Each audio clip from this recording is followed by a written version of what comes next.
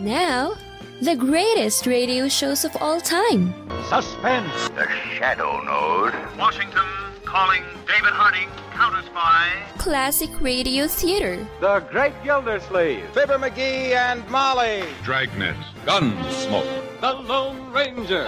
Now, step back into a time machine with your host, Wyatt Cox. Good evening, friends of the Inner Sanctum. A very, very spooky syndicated series of programs, Murder at Midnight, directed by Anton M. Leader. You remember his suspense shows that were very, very terrifying. And this particular program was originally broadcast 76 years ago today, March 7th, 1947, The Dead Hand. And we thank you for tuning in. On this Tuesday edition, this is the 7th day of March, 66th day of the year, 299 days remaining. Alexander Graham Bell granted a patent for an invention he called the telephone. Here at the phone company, we handle 84 billion calls a year, serving everyone from presidents and kings to the scum of the earth. So we realized that every so often you can't get a call through. Perhaps your phone goes out of order for no apparent reason. Maybe you've been charged for a call you didn't make. We don't care. Watch this. Just lost Peoria. You see, here in this computer room, we have a matrix of multi-billion-dollar space-age technology that is so sophisticated that even we can't handle it, but that's your problem, isn't it? So the next time you complain about your phone service, why don't you try using 2 Dixie cups with a string? We don't care, we don't have to. We're the phone company. And I'm sorry if I'm going to offend some people, but a lot of phone companies are still that way today. Alexander Graham Bell patenting the telephone on this date in 1876. In Selma, Alabama on this date in 1965, state troopers and local law enforcement forcefully broke up a group of 600 civil rights marchers. The event televised and was dubbed Bloody Sunday. It will be detrimental to your safety to continue this march, and I'm saying that this is an unlawful assembly. You're ordered to disperse, go home, or go to your church. This march will not continue. Sheriff Jim Clark thinking he could break up the civil rights march and the civil rights movement in Selma on this date in 1965. He didn't. Premiering off Broadway on this date in 1967, the musical version of the cartoon hit You're a Good Man, Charlie Brown. Starring as Charlie Brown in the initial production was a young man who had become beloved as Radar O'Reilly in MASH, Gary Burghoff. 1969, Golda Meir was elected as the first female prime minister of Israel. 1973, the ultimately disappointing comet Kohoutek, discovered by Lubos Kohoutek. 1987, Mike Tyson added the WBA World Heavyweight Boxing title to his WBC title when he beat James Smith after a 12-round bout in Las Vegas. 1994, the Supreme Court ruled that parodies of an original work are generally covered by the doctrine of fair use. Of course, fair use is something that most of us in broadcasting understand, but that YouTube and their bots that monitor these sort of things don't. A gunman took hostages in the Salt Lake City Public Library hostage incident in this date in 1994. 2005, Secretary of State Condoleezza Rice named John Bolton, the country's top arms control official, the next U.S. envoy to the United Nations. President Bush intends to nominate John Bolton to be our next ambassador to the United Nations. The President and I have asked John to do this work because he knows how to get things done. Bolton has been a polarizing figure in politics. He served from August 2005 to December 2006 as a recess appointment by President George W. Bush. He resigned in December 2006 when the recess appointment would have otherwise ended because he was unlikely to win Senate confirmation. Bolton served as the National Security Advisor under President Trump.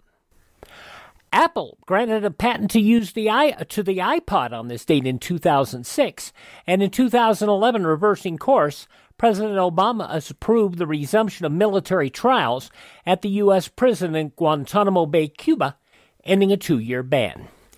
Passing away on this date in history, film director Stanley Kubrick, country musician, songwriter Pee Wee King, band leader, pianist Frankie Carl, and the man who sang about Don't Go on Wolverton Mountain, Claude King, all passing away on this date in history. This is the birthday of French composer Maurice Ravel, the U.S. Marine shown in the photograph of the raising of the U.S. flag on Iwo Jima, Rene Gagnon, also comedian actor Alan Seuss, TV broadcaster Willard Scott, and Tammy Faye Baker. Turning 85 years old today, she was in the Indy 500 and in the Daytona 500. Janet Guthrie, 85 years old today. Hill Street Blues actor Daniel J. Travante, 83. You remember the Zombies? Tell Her No, and She's Not There. Great music from back in the 60s. Chris White, the guitarist for the Zombies, 80 years old today. Jay Giles' band performer Peter Wolf is 77. The Isley Brothers' Ernie Isley, 71. From Malcolm in the Middle and Breaking Bad, Bryan Cranston, 67. Singer Taylor Dane, I'll Always Love You. Great music. 61 years old today. From The Office, Jenna Fisher is 49. From Bones, TJ Thine is 48. Also, from the 70s show, Orange is the New Black, Laura Prepon is 43. And from Tooth Fairy and Tropical Thunder, Brandon T. Jackson, 39 years old. Those just a few of the people who celebrate the 7th day of March as their birthday. And if this happens to be your birthday... Happy birthday to you. Happy birthday to you. Happy birthday, happy birthday. Happy birthday to you.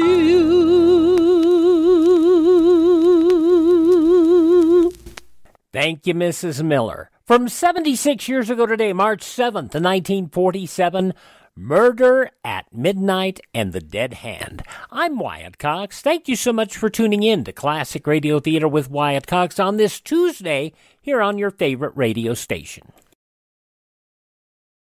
Thanks for tuning in to Classic Radio Theater with Wyatt Cox on your favorite station. Murder at Midnight, produced in New York City, distributed by the World Broadcasting System, the brainchild of Louis G. Cohen, the man behind the Quiz Kids. 52 episodes produced of the show. Robert Newman, the lead writer, and the director, Anton M. Leader. As we mentioned earlier, he had a big hand in the early suspense programs. Now from 76 years ago, March 7th, 1947 on Classic Radio Theater with Wyatt Cox.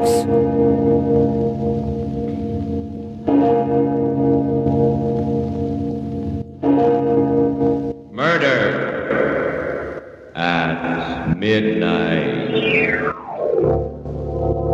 Hook, wait. Come back here. Wait, nothing. I said you were nuts, crazy. And... No, don't. I'm sorry, Hook. Very sorry. But I had to have it. I'm going to have it.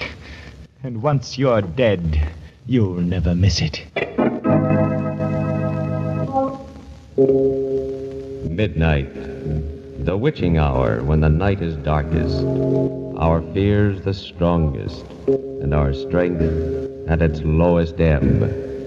Midnight. When the graves gape open and death strikes. How? You'll learn the answer in just a minute in The Dead Hand.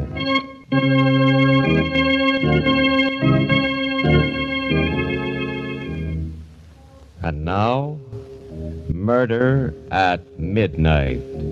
Tales of terror and retribution by one of radio's best-known mystery writers, Robert Newman.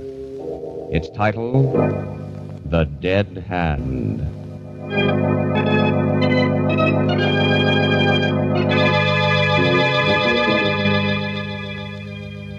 The small studio cottage on Dr. Martin Trent's estate. Seated at the piano, alone in the gathering darkness, is Roger Blaine, the famous pianist, and playing as only he can play.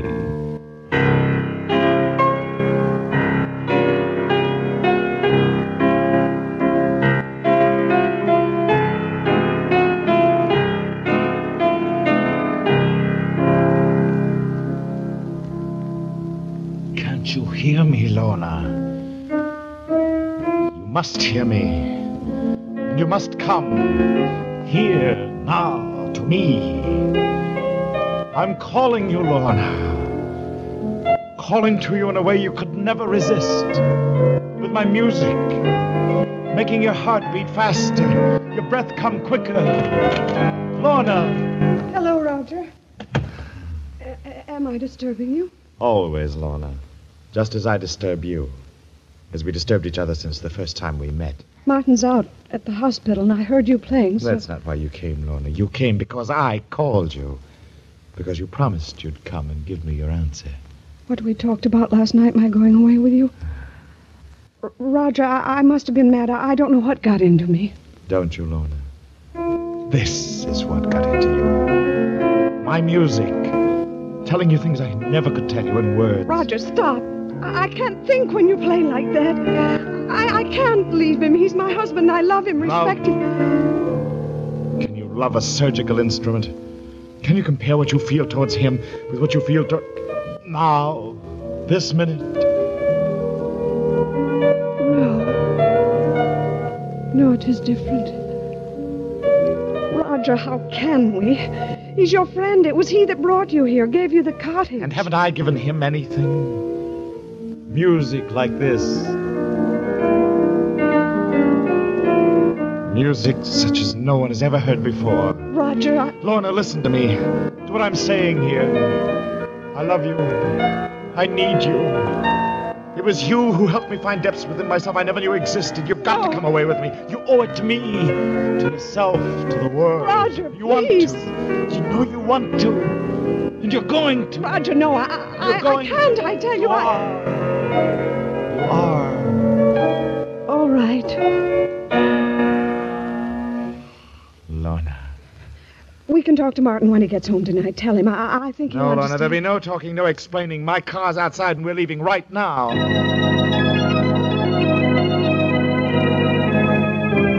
The music, my music, was still with me as we drove out through the gates, down the highway, pulsing, throbbing. Yes, I could hear it, but could Lorna? I glanced at her sitting there beside me. Happy, dearest? What? I don't know, Roger. You don't know? Don't you realize what this means, Lorna? I'm playing better than I ever played before, and this is only the beginning. After my New York concert, South America, then Europe. Roger, are you sure you love me? Me as a person? Oh, what do you mean, Lorna? I know you've said you do, but whenever you've talked about it, Roger, about us, you've talked in terms of your music. Roger, are you sure that's not what you love? Well, of course I'm sure. If I didn't have my music, if I couldn't play, I don't think I could live. But I it was know. you. You who lifted me to heights I never dreamed of, technically, emotionally. Roger, stop the car, turn around, take me back. What? Take me back. I don't understand. I do, for the first time. With Martin away so much, I was lonely, flattered by your attention. And your music was like a drug, keeping me from thinking. But now I can think. And I know you don't love me, and I don't love you, so please, Roger, take me back. No. But, Roger, can't you see? This whole thing was a mistake. It was not a mistake, and I won't take you back. Well, I'm going back, whether you take me or not, and if you won't stop the car... Laura, no! Let go of that brake! Let go of that ditch! Look out! We're going to...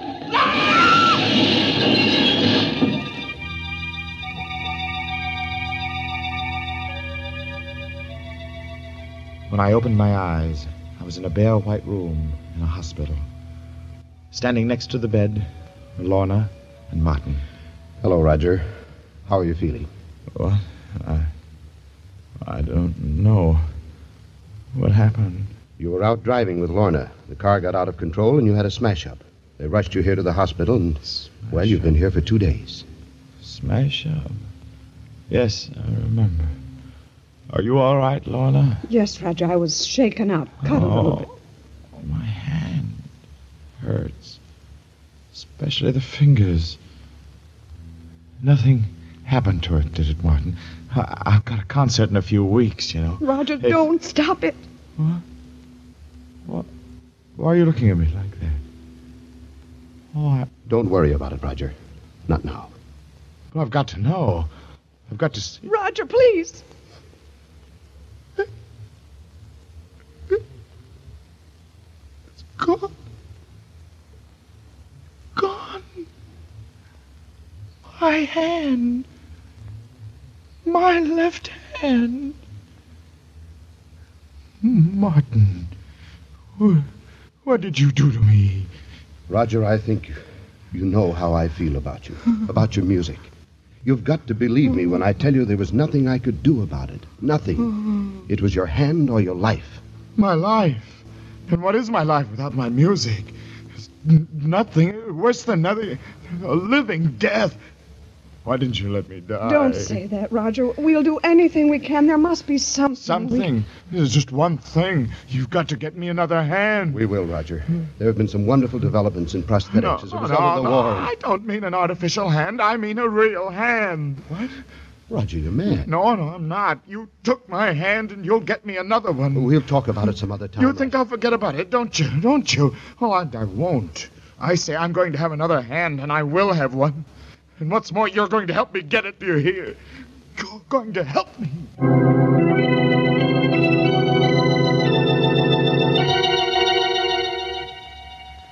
I was able to get up and around a few days later. I didn't talk to anyone if I could help it. Because somehow I couldn't ever look at their faces, only their hands. Big hands and little ones, long-fingered ones and stubby ones. Yes, they each had 2 hands. And I to whom my piano meant more than life, had only 1. Then, sitting alone one evening, I met Hook. I looked up, and there he was, a small, slight, sharp-featured man.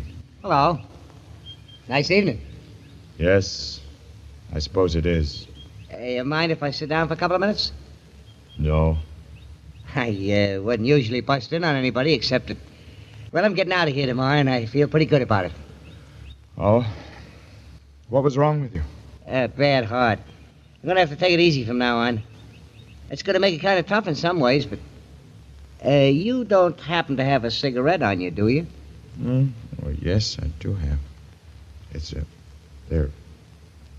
Well, at least I did have a silver cigarette case. Can't seem... Is, Fine. This it? What? Oh, yeah. Where did you find it? In your pocket. You mean you took it? My name's Harris, Joe Harris. You usually call me the Hook. This is my racket. Or rather, it was until... You're a pickpocket. Well, one of the best in the business. But now with my ticket going bad, I guess I'll have to lay off, except like now for a gag. You didn't mind, did you? Mind? Well, certainly not. I'm very impressed. As a matter of fact, do you mind if I look at your hands? Look at them? What for? They're beautiful.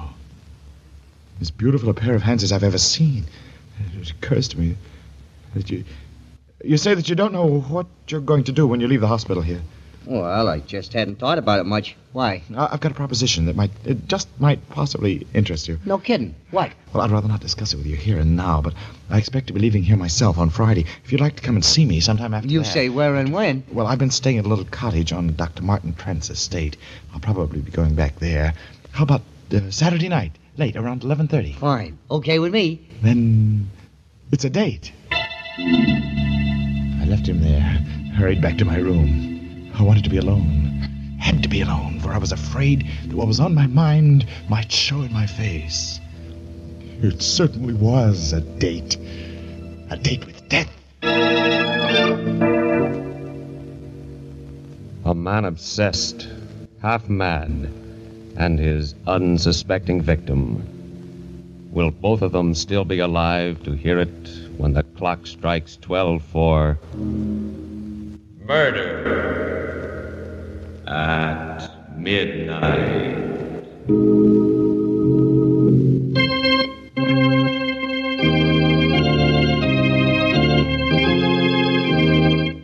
The only New York actor of note during this particular episode of Murder at Midnight is Lawson Zerbe. March 7th, 1947, Murder at Midnight on Classic Radio Theater with Wyatt Cox on this Tuesday.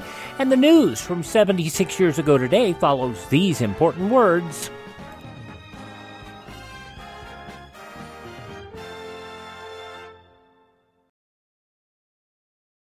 Just when you thought it couldn't get any better, Mike Lindell and MyPillow launching the MyPillow 2.0.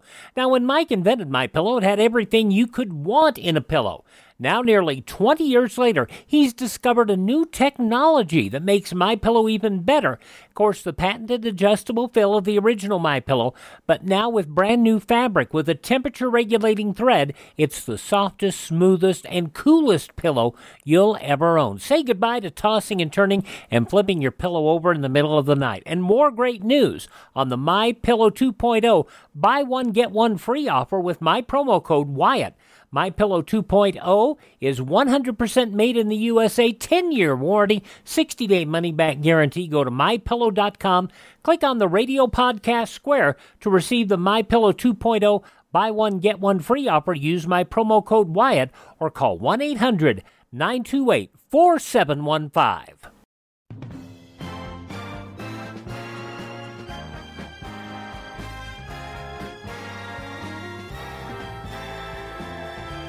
Thanks for tuning in to Classic Radio Theater with Wyatt Cox here on your favorite station. We're listening to an episode of Murder at Midnight, The Dead Hand, as it was originally broadcast on Friday, March 7th, 1947. In the newspapers of that Friday, 76 years ago, these were some of the headlines. The White House announced today that President Truman has postponed his Caribbean trip indefinitely because of developments. Presidential Secretary Charles Ross, who made the announcement, did not say what the developments are. All Ross would say was the Caribbean trip has been indefinitely postponed because of developments. A reporter asked domestic or international, and he said because of developments, period. The president, shortly before, had spent an hour and a half discussing Greek relief and other problems with his cabinet. The trip was to have started tomorrow. The presidential yacht Williamsburg, already en route to San Juan, Puerto Rico, where Mr. Truman had planned to go aboard for a Caribbean cruise. He had expected to be away 16 days. John L. Lewis told the Senate Labor Committee today he has no suggestions at this time on how to prevent another nationwide coal strike. The United Mine Workers leader made that statement in answer to a question by Chairman Taft, the Republican of Ohio. Lewis suggested the committee that the miners' differences with coal operators would be settled if the government would cease using a blackjack. Those his words. After Lewis completed his testimony, Taft told reporters the next coal strike apparently will occur July 1st. He said he based this opinion on Lewis's reply to a question whether the mine leader thinks the Smith-Connolly Act will expire April 1st or July 1st. This is the act under which the government seized possession of the coal mines. Taft said he asked the question because I wanted to know when the next strike would come.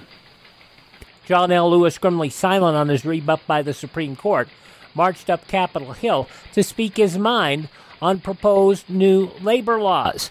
The Supreme Court ruling, which clinched Lewis's contempt conviction for ignoring an order to call off his damaging coal strike last fall, left numerous lawmakers convinced that legislation still is needed to deal with walkouts which cause nationwide paralysis. But they were in a dilemma on how to go about getting such a law. The Bureau of Agricultural Economics predicted today business activity will fall off 5 to 10% in the last half of 1947 unless there is a quick drop in the cost of living. It said the setback would lead to a cut of 8 to 12% in income payments to individuals in the second 6 months of the year, force wholesale food prices down 15 to 20%, and possibly 20 to 25% off what the farmer expects to get for his crops this fall.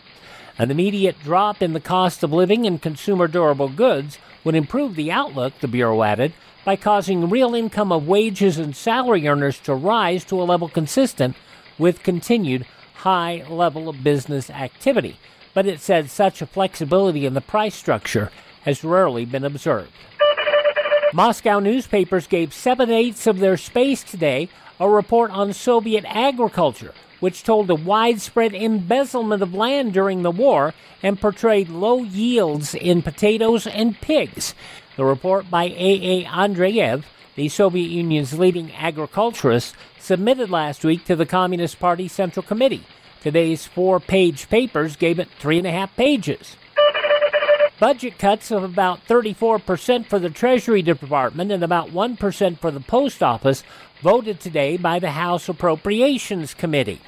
In the first departmental supply bill sent to the House floor since Republicans won control of Congress, the committee made these recommendations for the two agencies for the fiscal year starting next July 1st. And in Edinburgh, Scotland, George J. Davidson won a divorce on grounds of cruelty today by demonstrating that his mouth was reddened by licking labels at the office and not by the lips of his secretary, as his wife kept complaining. The demonstration was convincing to the judge, who observed, "Jealousy is as cruel as the grave." And those some of the day's top news stories as reported in the newspapers of Friday, March 7th, 1947. On your radio, Murder at Midnight. The conclusion follows these important messages on this Tuesday edition of Classic Radio Theater with Wyatt Cox on your favorite radio station. Crime drama on Wednesday's Classic Radio Theater with Wyatt Cox. Jack Webb, starring in an episode of Dragnet from 70 years ago, March 8th, 1953, The Big Laugh. A thoroughly rotten louse cheats lonely women by promising to marry them. That's coming up on Wednesday's Classic Radio Theater with Wyatt Cox, always online, classicradio.stream. Now the conclusion of Murder at Midnight from 76 years ago, March 7th, 1947. And now, here is Roger Blaine to continue Murder at Midnight. I did leave the hospital on Friday, went back to the little studio cottage. By Saturday night, my arrangements were completed. They weren't very complicated. I made it clear to Lorna and Martin that I wanted to be alone, and I picked up a length of iron pipe. The pipe I hid inside the piano when I heard footsteps coming down the path. There was a knock on the door. Come in? Hi. Not too late, am I? No, you're not too late. Hey, pretty nice place you got here. Yes, it is. Quite nice. Sit down. Oh, thanks. Yeah. Now, what's this here proposition you want to talk to me about? It's a very simple one. How would you like to make $10,000? What do I have to do? You don't have to do anything. Just sell me something. Your left hand. What? You're nuts. No, I'm serious. I've got the money right here in cash. I don't get it. I just don't understand. Look, I'm a musician. I'm a pianist. Or I was until I lost my hand. If I can't go on playing, then life doesn't mean anything to me, my own life or anyone else's. But you, how important is your hand to you? Now, an artificial one will do almost as well. And you can live for quite a while on $10,000. You mean you really thought I'd sell you my hand? Let you cut it off? I'm getting out of here. Look, wait. Wait, nothing. I said you was nuts, but I didn't really think... Oh, what are you going to do with that? No, don't you can't.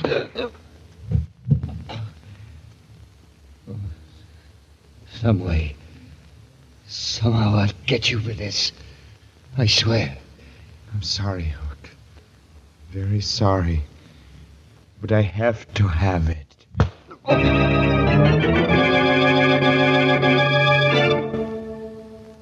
I'd rather not go into what happened after that.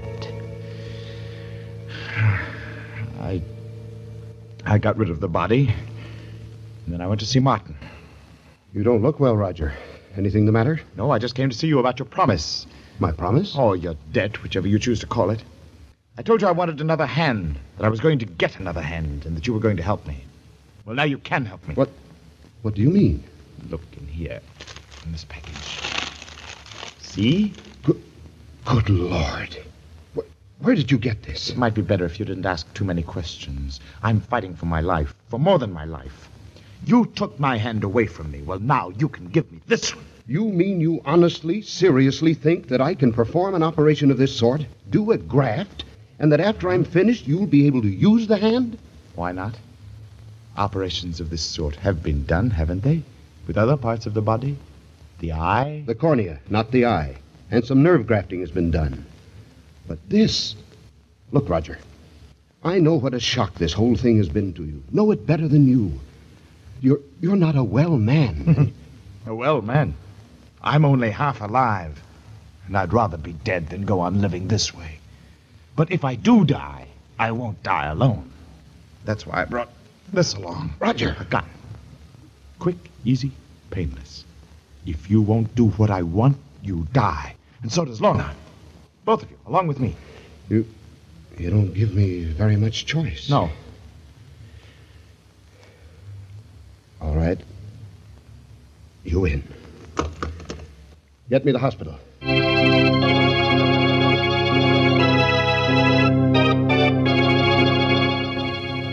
Even before I became fully conscious, before I opened my eyes, I knew that it had been done. That it wasn't his hand anymore, but mine.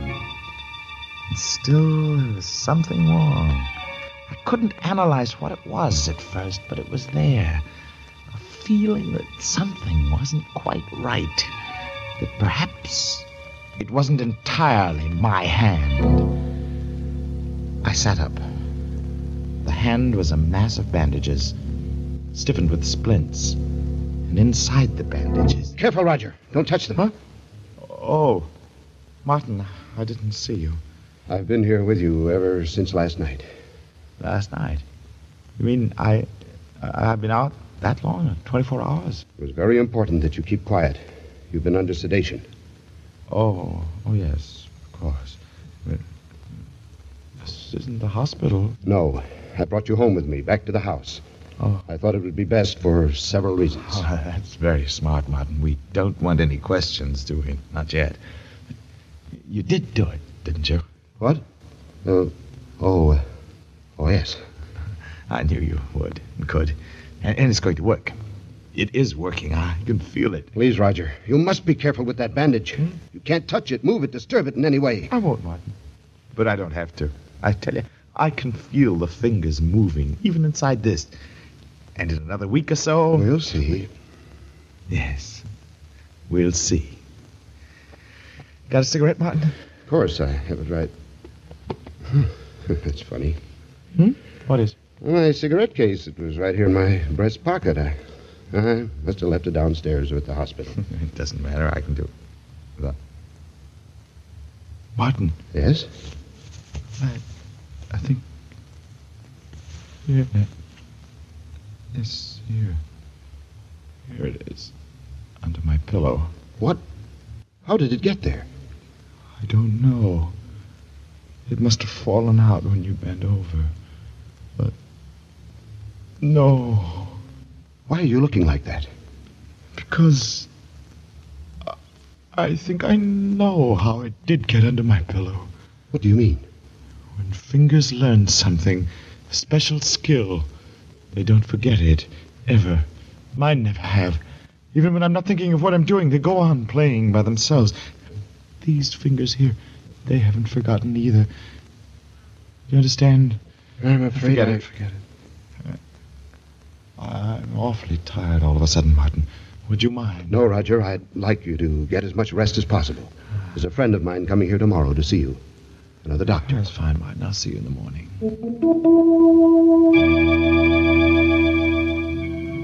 Yes, I was tired, but that wasn't why I asked Martin to go. I did it because I wanted to be alone, because I had to be alone, because I knew now what it was that I'd only sensed before.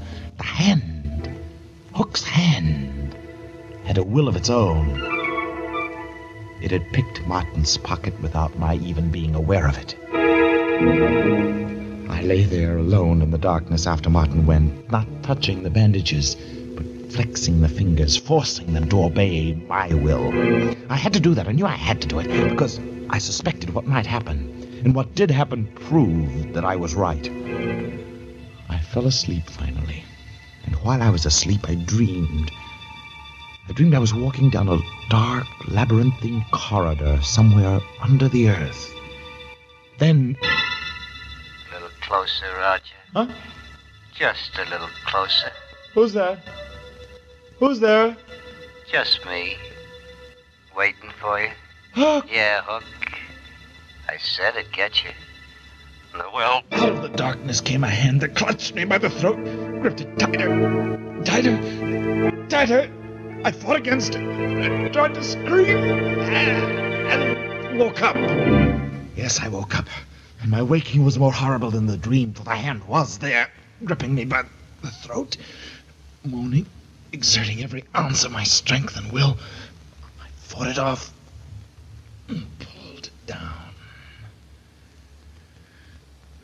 I lay there, bathed in a cold sweat, staring at it, feeling the fingers quivering inside the bandages. My hand or his, I was tied to it now. Tied to a thing that was seeking to destroy me. Shaking convulsively, I leaped out of bed. I ran out into the hall and down the stairs to the living room. The piano. That was the one thing that might save me, save my reason. Seating myself at the piano, I started to play, using only my right hand at first. But I tried to force my left hand, his hand, to join in. Then suddenly... No, Roger. That won't work. No music. Stop it! Stop it! Do you hear it? It's my hand now. It's mine. No, Roger. Never. But it is. I'm stronger than you are. Nothing is stronger than I am. Nothing in the world. And there's no escape. Because we're one now, Roger. And wherever you go, I'll be there too. It's not true. It's not. What are you doing? Just a little closer to the desk, Roger. No. A little closer. That paper knife. No, you can't. But I can, Roger. I told you I'd get you somehow. Some way. Don't put it down. Drop. You can't fight against me, Roger. I told you. I'm too strong. Martin! Lorna! Quick! For heaven's sake! The hand! Where is he, Martin? The living room. I heard the piano and... Good Lord. Roger! He's dead. Why? How? He was saying something about a hand. He was in a completely psychotic state as a result of shock and a sense of guilt. The state psychiatrist was coming tomorrow to commit him. Oh, Martin. That hand he brought me wanted me to graft on. I don't know where he got it, but I suspect that was behind the whole thing. Behind it? Yes. Well, what do you mean? You don't really think I did graft it on, do you? Well, He was desperate, and I had to do something to quiet him. I splinted his left wrist, wrapped it in bandages, and told him not to touch them. But, Martin, that paper knife in his chest. Which hand is holding it? His right one, his good one. Yes.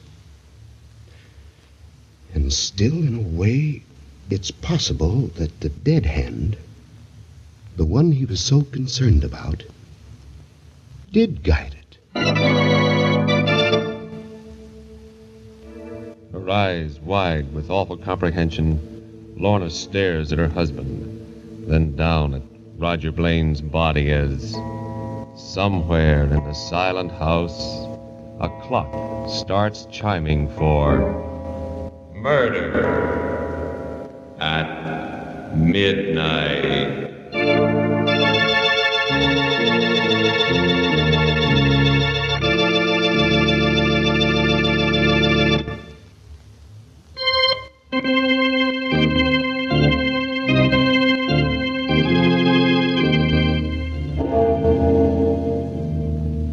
Remember to be with us again when death stretches out his bony hand and the clocks strike 12 for murder at midnight.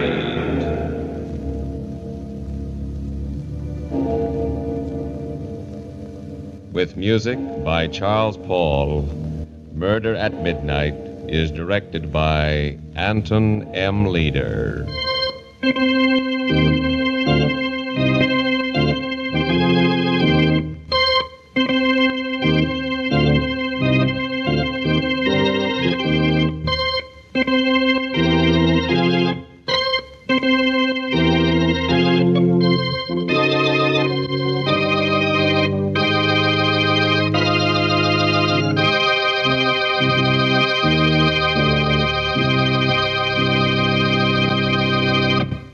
Only 30 episodes of the 52 episodes of Murder at Midnight remain in circulation, and they are available many places, and of course always available through my friend Ted at RadioMemories.com. Check with Ted for any of your programs. Stop there first. He can supply shows for you on cassette, CD, or flash drive for your computer. RadioMemories.com.